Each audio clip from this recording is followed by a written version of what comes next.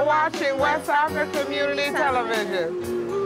You're watching West Hartford Community Television.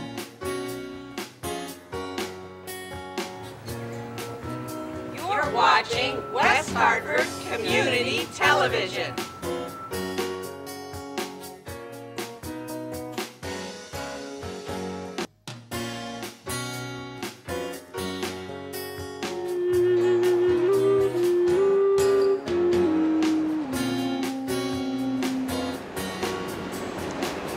For the community, by the community.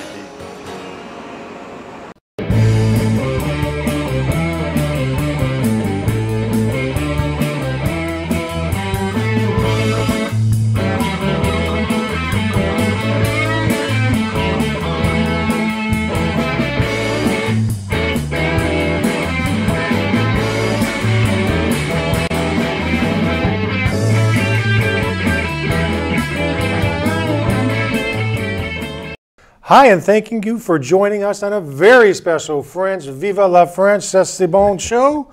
I am Bobby P. And I'm James Kimbrough.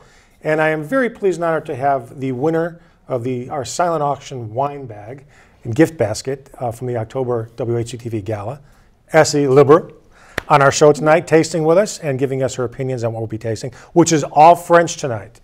And Jim is responsible for a lot of the wine, actually all the wines tonight, and he's going to be filling us in on the Alsace region of France. I thought this would be the perfect time. Introduce us to some great wines for the summertime. These are wines you can keep cool, drink out on the back porch, and get them in a nice bucket of ice. And we haven't really focused too much on the French area in particular on this show. I thought it was time we did that. So yeah, we don't screw around on two guys. You can see we have the berets going. Essie matches us a little bit with her jacket. So we will be rocking the Alsace region tonight. So Jim, I'm looking forward to these tastings. All right, well, everything we're going to have tonight is from the Wilm family vineyard. This is in Alsace, which is the northeast corner of France. It's right on the border of Germany and Switzerland. And if you think about the territory, it has changed hands between the French and the Germans multiple times throughout history, 4 times in 75 years in the 19th and 20th century. So there's a very strong German influence in this area. You listen to the way the Alsatians speak French, they speak it with a German accent. You look at the architecture, it's got a very strong German influence. The food is half German, half French. And the wines are strongly influenced by the Germans too. And we're going to taste several tonight, several varieties that you normally would think of as coming from Germany, but they actually grow them in Alsace as well.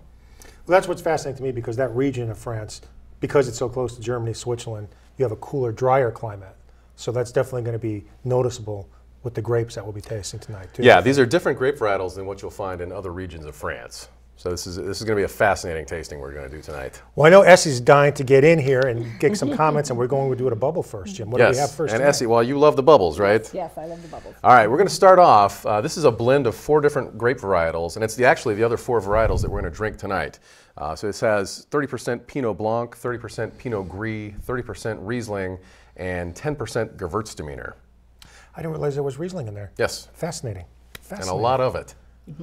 That doesn't go for everybody, but let's see if it goes for us tonight. Well, you've had it, so. Go ahead and try this and let me know what you think. I love it. I love it. Smooth, mellow, not overly sweet, what you would expect from, obviously, a Brut. I believe that is a Brut anyways, It's a Brut. It's also a Blanc de Blanc, which means it's white juice from white grapes. And it's a very round experience. It's not, you don't get any yeasty characteristic with this. You get some fruit. You don't get a harsh, bitter aftertaste with this.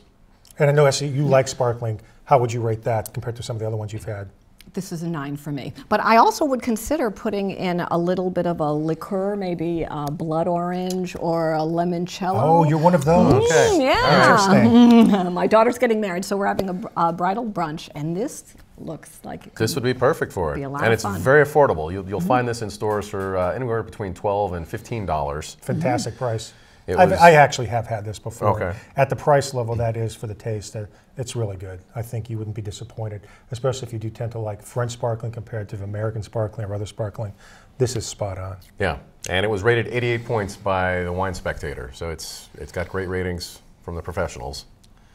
Now, you see what you got yourself into on this show? You're going to be really treated to some delicious wine. I just have a feeling. I have not had anything coming up after the bubble. So I'm just like you, Elsie. I'm going to be really excited or disappointed. I think Jim never disappoints, though, so we're okay. I always try and breathe the good stuff. Yeah, I know. I've gotten reamed a few times because of my choices, but that's another time. Well, next up, we're going to try the Pinot Blanc. So if you want to go ahead and pour that, Yes. Bob. Pinot Blanc is actually the same grape as Pinot Noir. It's genetically identical. It's just when you look at it growing on the vine, it's a white color on the skin instead of a red color. But otherwise, it's identical to Pinot Noir. And Essie, are you a big fan of drinking wine for breakfast? No. Well, Brunch, yes. you should. Okay, Brunch, and yes. you know what? I've had Yes, people yes, say that in the past. I try selling this as a breakfast wine because Healthy food. it goes so well with eggs. It goes well Okay. great with omelets or quiche. So I'm always telling people this is a great breakfast wine, and I get corrected just like you did. Everyone says brunch, so this is a good brunch wine. Go ahead and when you drink this, go ahead and think of eggs. Certainly no bouquet there. Not much, anyways.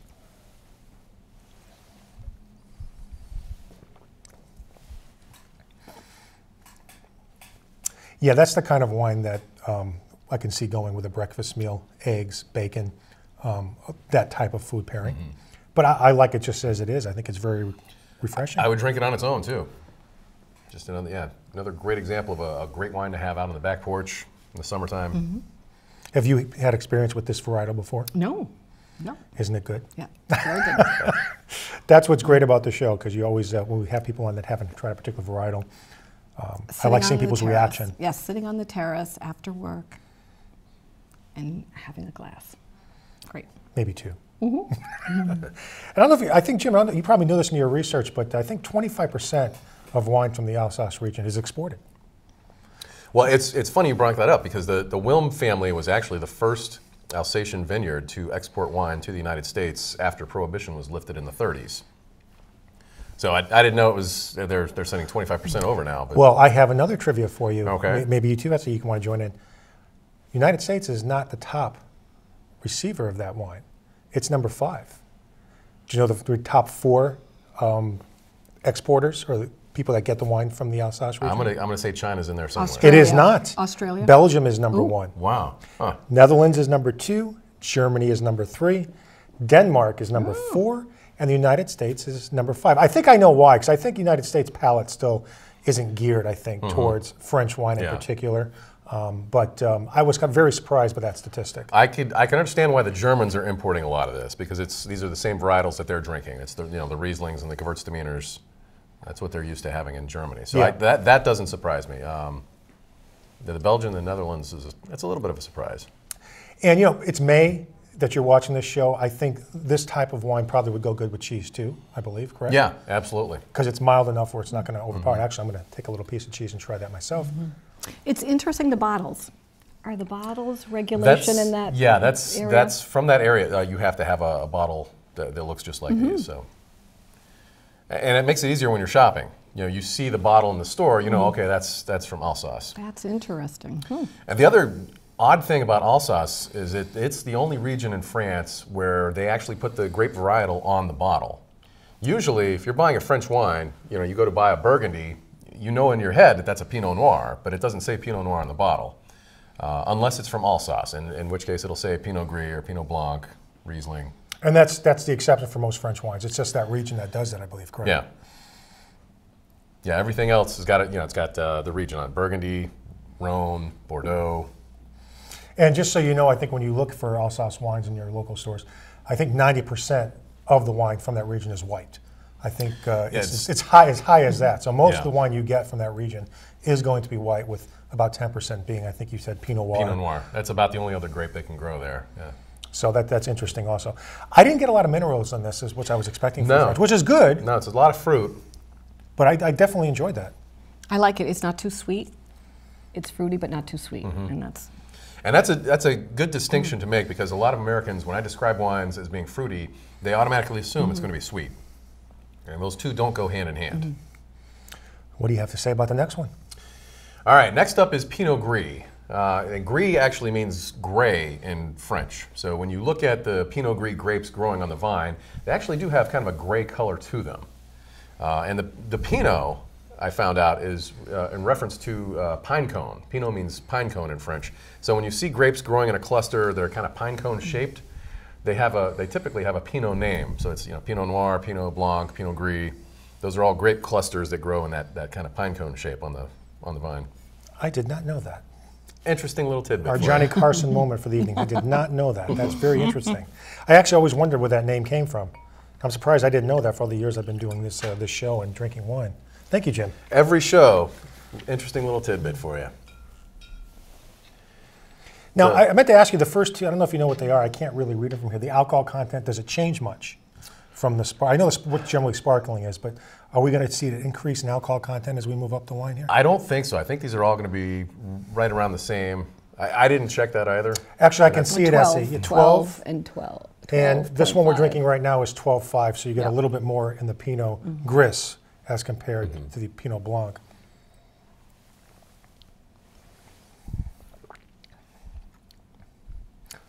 What do you think, Essie? This is a little drier than the previous one. This was my favorite of the group. Less fruity, but it's very nice. Yeah, it's less fruit, but it fills the mouth a little better. I think it's a rounder wine, a little more balanced. It is, Essie, I don't know if you noticed this, I found, unlike the first one, which I still liked a lot, this one hits you a few seconds afterwards. It hits your palate, it hits your tongue, it's smooth, it's gentle, but then like in a second or so, you sort of feel it on the corners of your mouth, which is pretty interesting. I like that. Yeah, it makes it a little more complex. It does make it a little bit more complex, which some people don't think you're going to get with a white wine, but you do get a lot of complexity sometimes with other than Chardonnays with a white wine, and I think this is a good example. A little more acidity maybe on this one. Yep. I like it though. I think between the two, I would pick this one. Now that's something, you bring up That's acidity, it. that's something new winemakers are starting to promote, sometimes on the bottle, usually on their website, but they're starting to list the pH balance of the wine. Consumers are starting to get more and more interested in that. And Bob and I did a show on acidity about a year ago now, where we talked about pH balance in the wines and how some wines have almost no acidity to them and some have a whole lot of acidity. Winemakers are really starting to clue into that now, that consumers want to know how much acidity is in this wine before trying it, and so they're publishing that information now. Whereas it used to be you just had to know what bottle was going to have a lot of acidity or a little bit of acidity. And Essie, I know you've been to France, and Jim actually is going to France in a couple weeks. So this is sort of like a little teaser for all of us to sort of appreciate Jim's going to France trip. But I'm expecting some great stories when you come back. I know you're going to be you're going to have to squeeze a lot in, but There will be some vineyard tours. Do you speak the language? Je parle un peu de français. No. So I should be able to get by. Okay, good. that's very exciting. But I hate you. You want to go? If I bring something back, you'll love me, though, right? Yeah, I've never been to France. I've been to quite a few European countries. I've been to Germany, Austria, Hungary, a lot of that area of the region. But I've never been to France for a couple reasons. At the time, I sort of was anti-French. I thought they were kind of mean and snobby. But now I sort of am the same way. So I probably should go to France and enjoy it a little bit. You become grouchy in your old age? Yeah, that's probably what it is. Well, I think the French really get a bad rep. I think if you go over there and you try to speak French initially, instead of demanding that they speak English, they are much more receptive and much more friendly to you. They want you to sort of assimilate to them. They do. Which I mean, their culture is so old. I think that's a fair tribute. I really do. And there's a lot to be appreciative of when you're there. So now the difference is when you go to Alsace, they supposedly are not as snobby as the rest of France. So you don't have to go over there and try the German. and speak. Yeah, that could be the German in them coming out. But that's just an interesting contrast. How that little teeny sliver of the country has a complete different culture and a different expectation when dealing with tourists. Well, I got to say the first three have been thumbs up so far. Would you agree, yes? Mm-hmm. Absolutely. I was not disappointed at all. And I'm familiar with Wilm, and I've only really had their bubbles. So my first experience going into the Pinot Blanc and the Pinot Gris have been very delicious, Jim. Thank you. You're welcome. And the Wilm Estates produces over 24 different wines, and we couldn't obviously drink all of them on the show tonight. So I brought 5. We'll squeeze as many in as we can to half an hour. Have they ever done a marathon wine tasting? That's right. Jerry Lewis has done one for a different cause, But maybe we could do a marathon wine tasting sometime. Just take a quick drink and then make a quick comment and move on. Yes, I don't know who we'd raise money for, just maybe us. But how many we could squeeze into half an hour. In. All right, so 2 thumbs up. I'm very happy so far, Jim. All right. What do we got going now? Next up, we have Riesling. Now, people here in the United States especially, people hear Riesling and they think sweet, syrupy, sticky, much too much sugar. And the true German style for Riesling and the Alsatian style is to actually make a dry Riesling that pairs with a lot of different foods. And we've talked about Riesling a number of times on this show, and I'm trying to promote Riesling as much as possible. I love the varietal. I think it's a great wine for Thanksgiving, but you can also serve it as a dessert wine. You can serve it before the meal, and you can pair it with a lot of different foods during the meal. So we've talked about this before. There's actually 3 types of Riesling. Yes. So people always just assume they label a Riesling as just that one style. But there's a varietal of Rieslings which go from sweet to dry. Right. And the technical names for each one, I can't recall. I know the Trocken is the drier German style. And I will do a whole show on that at some point. We've talked about that in the past too, and we got to get there. Well, this is actually our 49th show, guys. Well into our 5th year.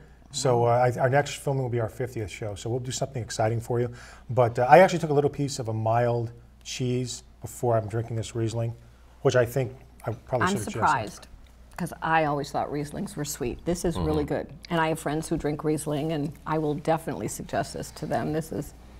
When I first tried this, I wrote lively. Now you can actually see it on my notes here. That was what jumped out at me immediately. There's so much life to this. It's great acidity with this wine. It's not cloying. There's no... No, not at all. Rieslings are higher in acidity than any other varietal, and that's why a lot of them have such a high sugar content, is to kind of balance out that acidity. But a lot of the really good ones, and that's my opinion when I say really good ones, but they kind of tone down the sugar and let that acidity come through. It makes a difference. I got to say, I've been so impressed with the 3 whites we've tasted. I'm not going to count the bubbles because that's in a league of its own. But the rate, I mean, you set this up. It really is going really nice. Each varietal moving up. Yeah, I try to go light to, not that it's going to be light to heavy in terms of body or color, but just in terms of the weight in your mouth. Which makes a difference. And can you see what the alcohol content is on that one? Is that 12. So that's a 12. Yeah. So actually, the Pinot Gris has been our highest alcohol content one so far. Well, and the Gewürztraminer is 12.5 also. 12.5. Okay. So it's 2 12s, 2 12.5s. I just am always, I like mentioning that on the show because a lot of times if you're drinking a white wine, especially in the warmer weather, like you're watching this show in May, you might drink it a little fast, but just be aware that there's still 12.5% alcohol in there. So. I tend to be a sipper, but don't chug it really fast if you're sitting on your deck. You can, but Essie, no. Okay. I'll listen.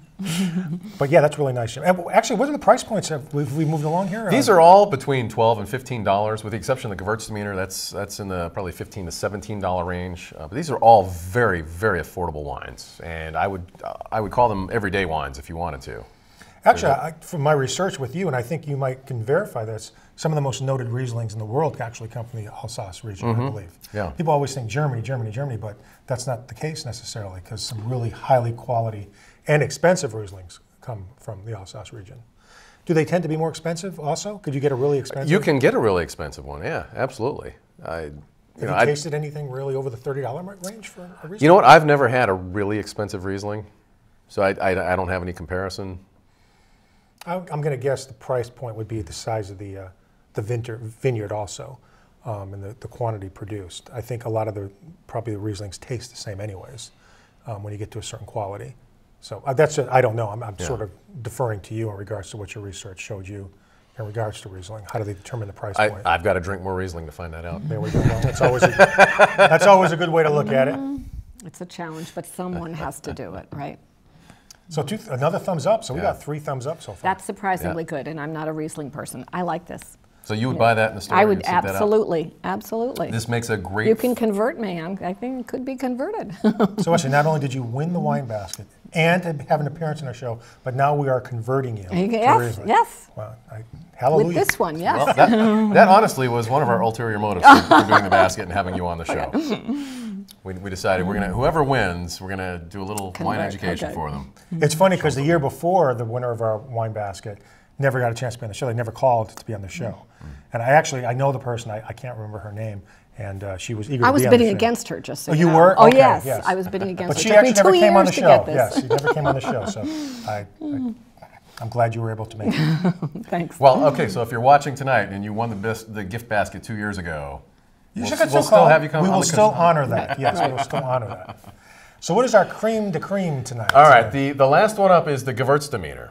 So this I can't even pronounce it, so this is... It's another this will be German good. varietal that they just also happen to grow in Alsace.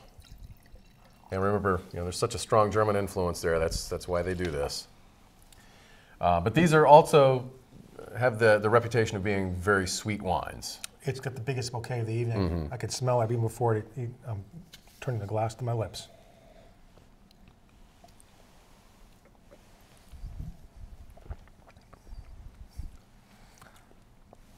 I'm going to let you go first, S. This would not be my first choice. Okay. It just wouldn't. I think the sweetness is... You know, even though it's the sweetest wine of the evening, it is still beautifully subtle. Yeah. It is so smooth. It really is. I'm really amazed at how good these guys are with their wines. These are all high quality wines, and I have not been disappointed by any of them. And Essie, I know what you're saying, that this being on the sweeter side, this might be something for someone like yourself who will have as a dessert wine afterwards. But for somebody like myself, even though I tend not to like sweet wines, this is really, really good. A perfect way to end the meal. And you get so much flavor with this. You get some passion fruit, you get some pineapple, you get some mango. You do get a range of about 3 or 4 different fruits that are circulating there. There's a lot going on with this wine. It's not a simple white wine. It's got some complexity to it, and that's what I love about it. Now, Essie, you might have Still noticed. tasting it. Oh yeah, this will will linger. linger. Are coming out Yes. after, and that's interesting. And we do this all the time on the show about the legs. Actually, this doesn't have much legs either, but this is one of those wines that sort of does linger in your mouth afterwards. Absolutely. Yeah, that's right. And you also notice, and Jim, Essie, that these wines have warmed up a little bit since we've set up and filmed. They are still delicious at this temperature. Yeah. They do not have to be ice cold to enjoy these wines. Actually, I think this one actually tastes better at room temperature almost. You know what? I like it at room temperature too. I like them cold. I like them at room temperature. And sometimes when you get a sweeter wine too hot, it doesn't taste good. But this one's doing quite well. Now, a lot of the wines that you brought out tonight, I know you've tasted a lot more from this vineyard. You just recently were at a tasting where these were. Yes. Correct? Yeah, they make a sparkling rosé, which it was really good. My wife and I drank that one before I got to the show tonight. So You like rosés? I love rosé. Thank you. Jim I and love I've been pushing rosé. that for years. I'm glad Oh, I have something for you. I'll bring it. You got to try it. Okay. Is it French? Yes. something else I wanted to talk about with the Gewürztraminer is the fact that this pairs really well with spicy dishes. So do you eat a lot of Indian Yes, food or Thai. Thai food? Thai food. Yeah, this Love is a great Thai. pairing. Yes. And I think You're right. if you don't like drinking this by itself, try it with some food. Try it with something spicy. That's a good option. Try it with a Yep, curry yep. dish. Yep. Crawfish would work well with this. I just tried it with a little bit of a spicy piece of pepperoni, and it really tempered the sweetness of the wine right down. And Jim is absolutely right. If you do like spicy Thai food or any type of spicy food, this would probably be fantastic. Yeah, my go-to has always been the Jacobs Creek Riesling when I have Thai food. But yeah, this is another great substitute there. This would fill in perfectly. And sometimes your tongue gets just a little bit on fire and you want to cool it down. Yep. So if you chill this a little bit more than we have it chilled right now. Jim, I have another. You did not probably know that moment here on the show. Do you know how many bottles were produced in the Alsace region in 2006? That's the latest information I could find. No idea. 138 million bottles. Just from Alsace. Just from Alsace region. Isn't that amazing? That is a mind-blowing number. On 37,800 acres, I think is the total vineyard growth in the Alsace region. That's pretty amazing. I'm not sure what the California statistic is, but they're not competing with California.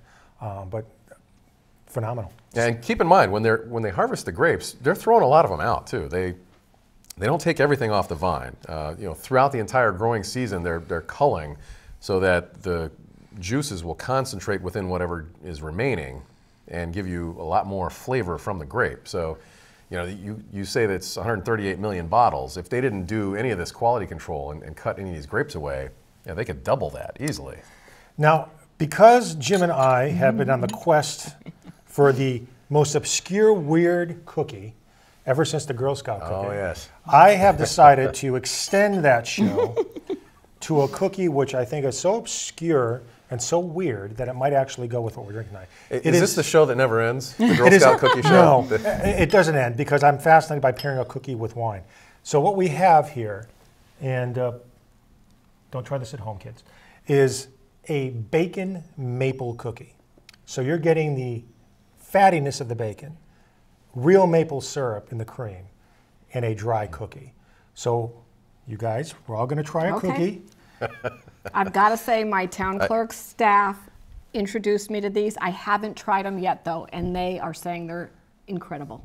So I'm going to taste it tonight. We're going to taste it with the bubbles really quick. I know we only have a few minutes left in the show.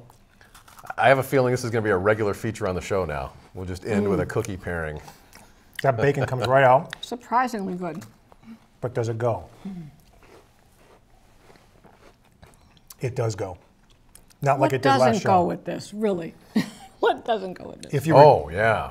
If you recall, last month I had the trefoils, the shortbread cookie.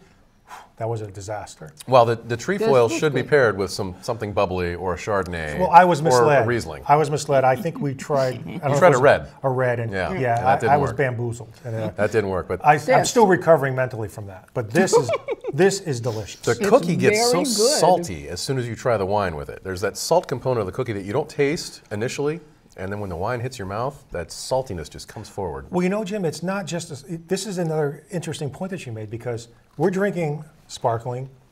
Remember the popcorn with the salt? Mm-hmm. I never got that when we tried it. This works, though. I think the salt of the bacon in this cookie is really the key as to what makes it work with a sparkling. Yeah. And I think that would work, this particular cookie would work with any sparkling because of the salt. I agree. Really good, really good. So I'm redeemed. So you've heard it from Bobby P, you've heard it from Jim 2001. The bacon maple cookie works. So in our remaining 2 minutes, what is going on, Jim? Well, I'm off to France next month. Okay. So hopefully I'll have some stories to share for you from the Champagne region or the Loire Valley. Oh, that would be great. And you've been to Monaco, I believe, right? You've Yes, I've been spent to some time in Monaco. France. Yes. Was that an interesting trip? How It was a fascinating trip, yes. you drove, I believe, right? I drove from Italy to Monaco and went to Ez. Ez, if you ever get that opportunity, go to Ez. It's a fascinating. Were you drinking Fascinating wine trip. at that time also? Every day. You have to. Yeah, that's a requirement when you go Every over day. there. Actually, it probably is. I mean, I think it's just. Even in Italy, though, you know what? It's beautiful. It's all beautiful. So I hope you have a wonderful trip. Thank you. And Jim, you're going to be near Paris, I believe, right? Yeah, And, just outside Paris. So I'll be spending a lot of time in Paris and then doing a little traveling to some vineyards. And obviously, you might be going to the Champagne region. So, Yep, we'll be right near Champagne. if so any we'll be- packages want to show up on my house or doorstep while you're gone because you need to ship something back home, I'll be glad to sign for you. I can make that happen. Whether or not they're all going to be there when you get back home and open it up, we'll see how that happens. But Essie, I want to thank you for being on the show. I'm thank so you. glad Thank you you, won thank you. Thank you our for bidding basket. on our I'm basket. delighted. Thank you so much. I'm so glad that I'm going to see you, I guess, at the Mayor's Ball Yes. in May when this show is airing. Jim, I'm sorry you're not going to be able to, but I will be representing. I Yes. will be representing. And have a great trip in France. And I will. I'm looking forward to hearing some stories. So thanks for joining us, guys. I'm Bobby P. And I'm James Kimbrough. And until next time, Viva la France. Keep us in Your wine cellar. cellar.